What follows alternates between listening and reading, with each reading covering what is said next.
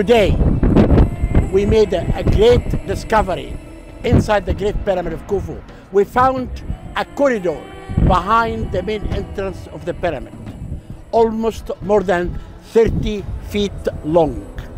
One area in the north has some empty area that proves that underneath this corridor could be the real burial chamber of Khufu. This discovery, more will be announced during my lecture tour in the States that will happen in May and June to announce more about this discovery and to show that we finally were able to reveal the location of the burial chamber of Khufu. During this day, we had to thank Archaeological Path because they made this event.